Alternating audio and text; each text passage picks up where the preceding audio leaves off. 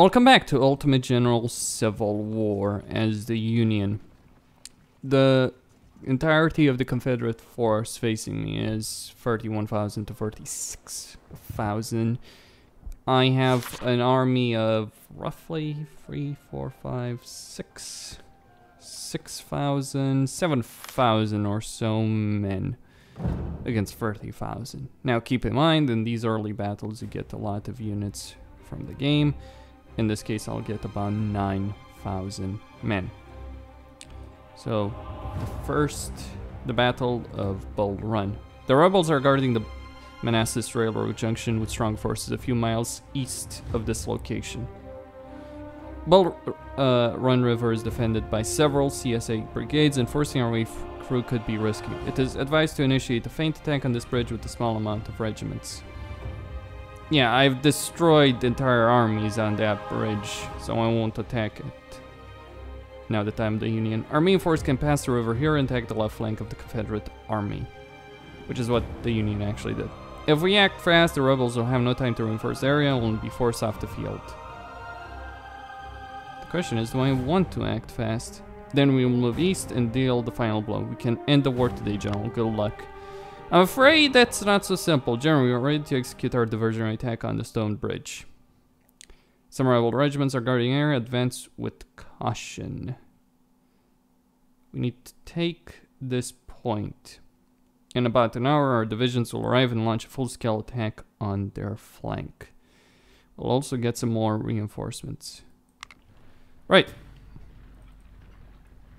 So, we get the 1st Ohio and the 2nd New York, as well as artillery.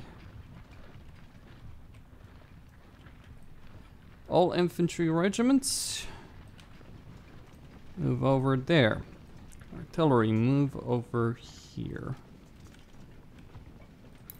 And if the fools are stupid enough to march into my guns, well, they'll pay for it.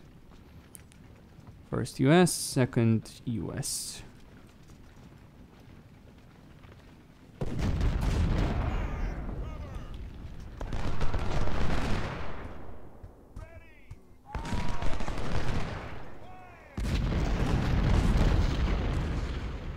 Right. If you want to advance, do these guys actually have 6-pounders? Let's move closer.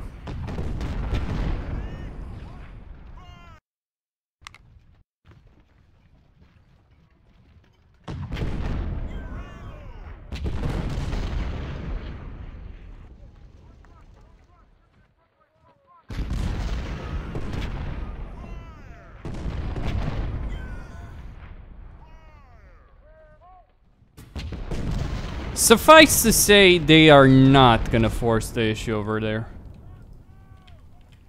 And it's an elite unit right there. The 4th South Carolina. I could be willing to sacrifice all of these units, but there is no value in doing that. Let the main assault begin.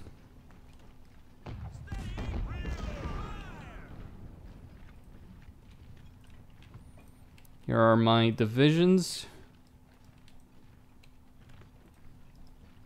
led by Grant himself.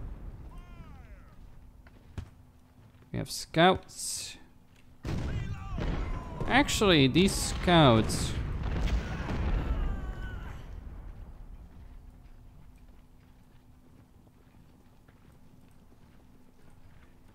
could indeed prove useful. There's plenty of time. Besides, I don't just want to win, I want to smash Stonewall Jackson.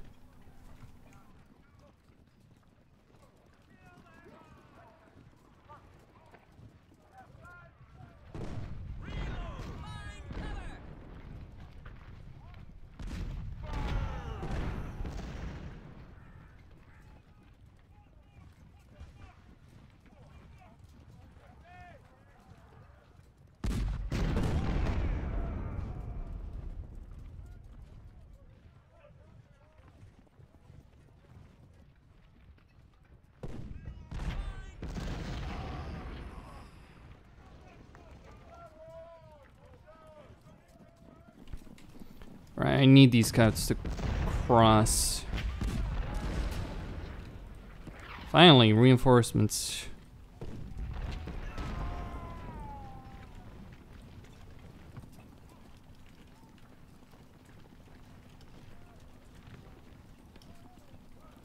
Right, these are all of my brigades. Everything that I could spare.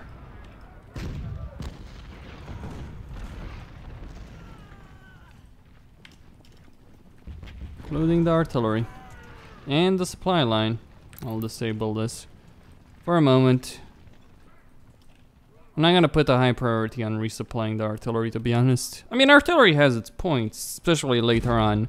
At this stage, it's mainly an infantry affair.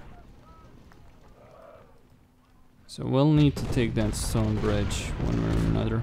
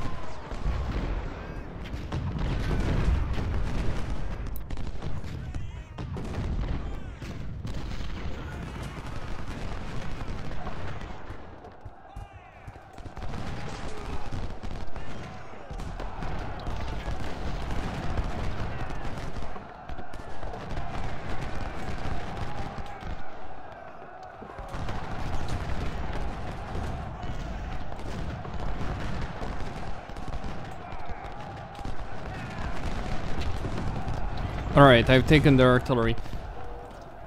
Oh? Shit. Hamptons.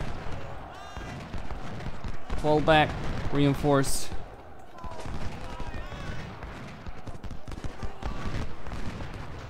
Not an issue still, though. Though we've lost some men over here, it was well worth it, I feel. But yeah, Hampton's just come to ruin our day.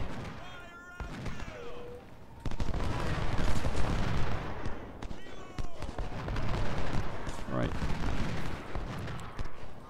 And this is why fighting the Confederates is a nightmare early on. But when these battles, or even just hold them in check, and you will be in a much better position.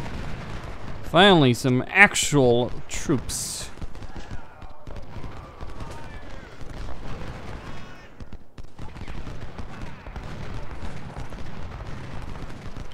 Over on this side.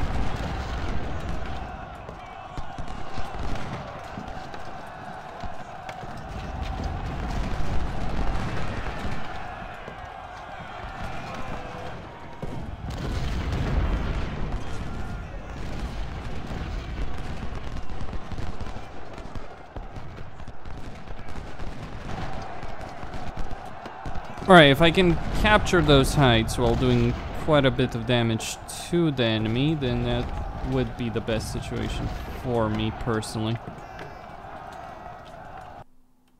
The rebels withdraw to Henry Hill. General, we outnumber the enemy and we must keep pushing forward.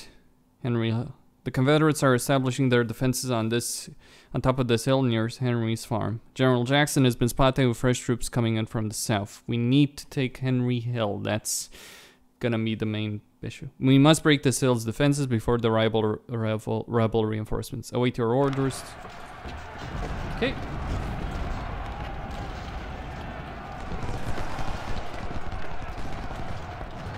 The issue for them for the Confederates that is that their main body of troops is quite exhausted.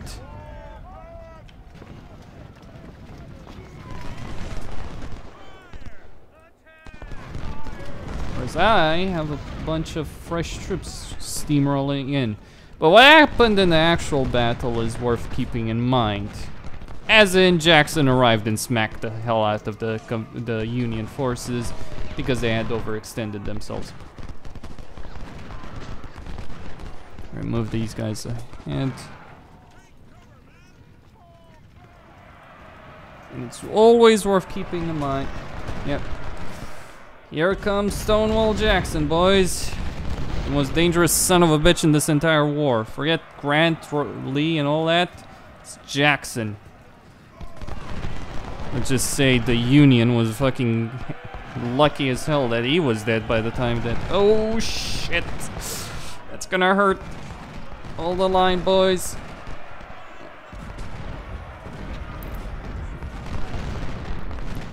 The 2nd Virginia has arrived. Alright, let's take these guys down. I may lose a lot of artillery over there, but that's still worth it. Easy now.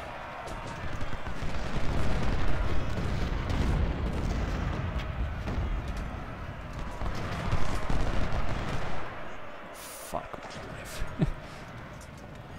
Alright, so I'll send the Ohio Brigade to deal with that while moving the artillery forward. Getting these guys in some damn cover. Virginia has arrived, it seems. Maneuver warfare. That's all. Any more troops on this side? Maybe I can. Yeah, probably.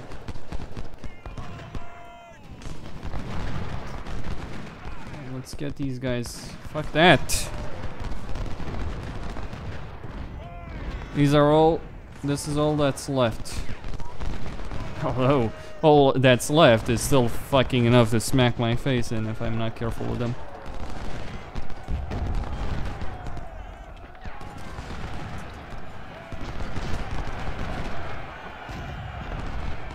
Could the war have been ended if the Union had won this day? Doubtful. You son of a... crap.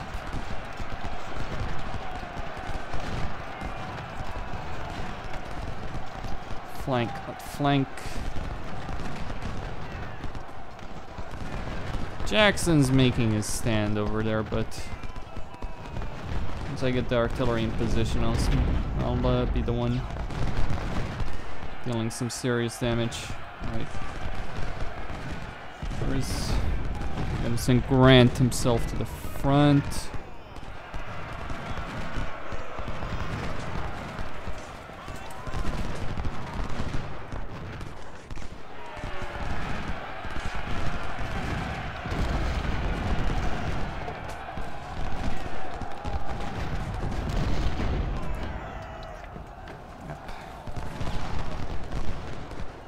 Need to get my troops ahead. Henry Hill must actually fall.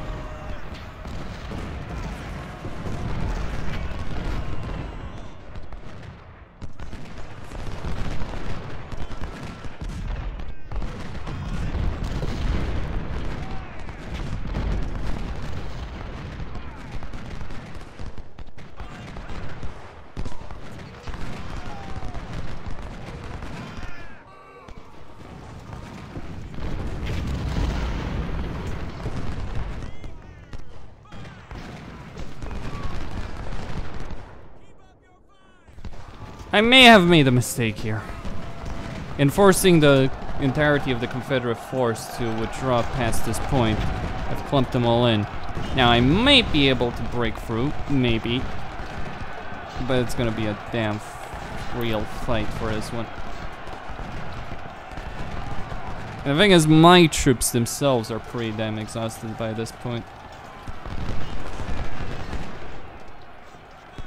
It's always something that comes down to this.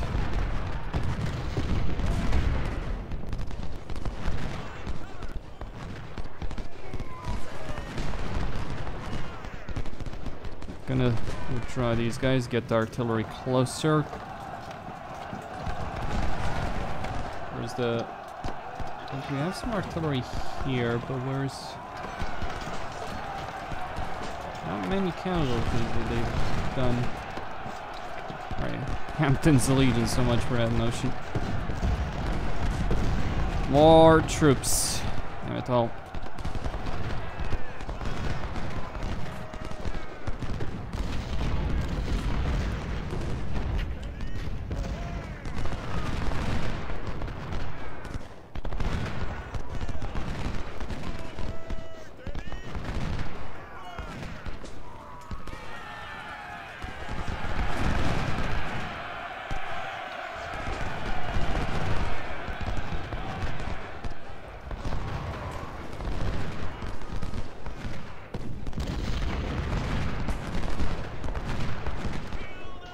Right, we may be able to capture the hill.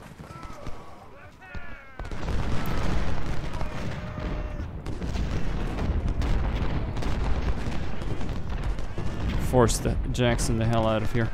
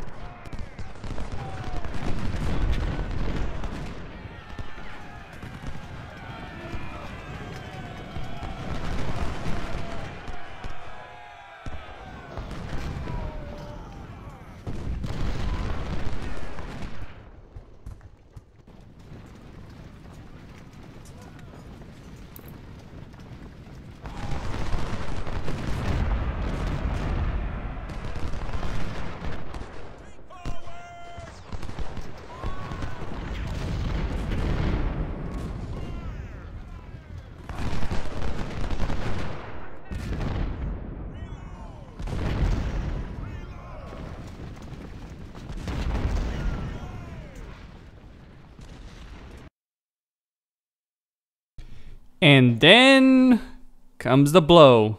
Our men are exhausted from the continuous fight, and more rebels are coming. We should stop our advance and hold our ground. No, really. Here comes the main push, boys.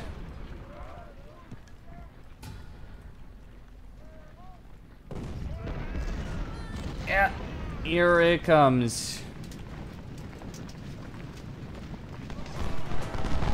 What I had hoped to avoid.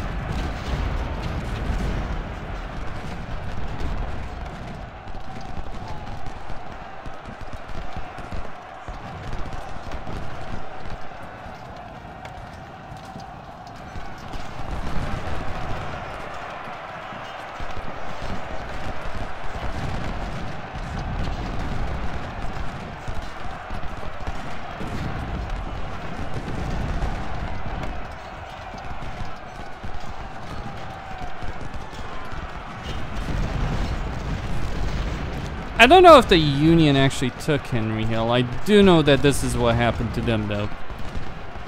They overextended themselves. Their troops were able to push back the Confederates, but then they got torn to shreds by the counterattack.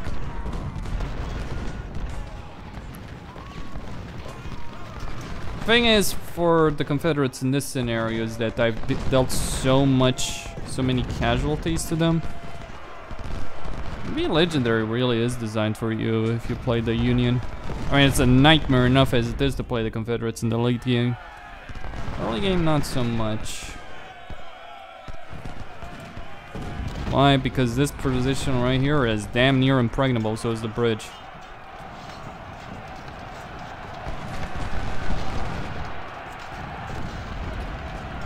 Okay. Cavalry.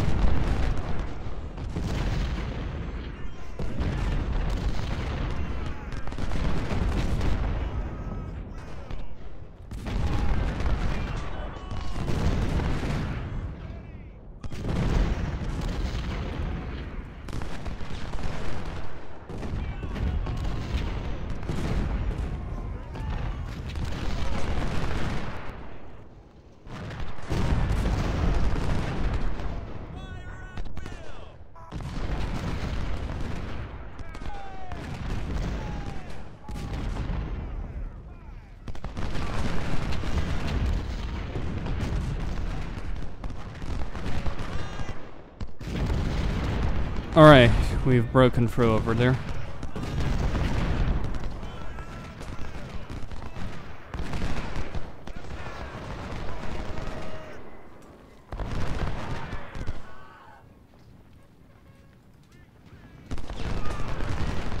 Need to take this supply.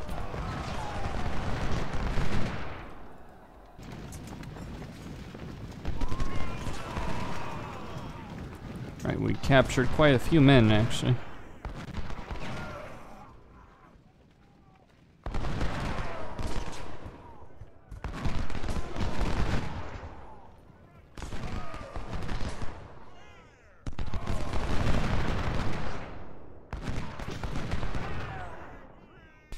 This was, though, like, despite how formidable individual Confederate units are, they are vastly outnumbered.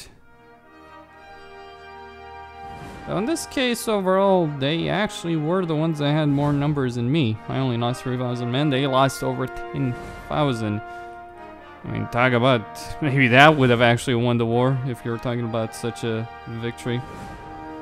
Alright, we lost 2 colonels.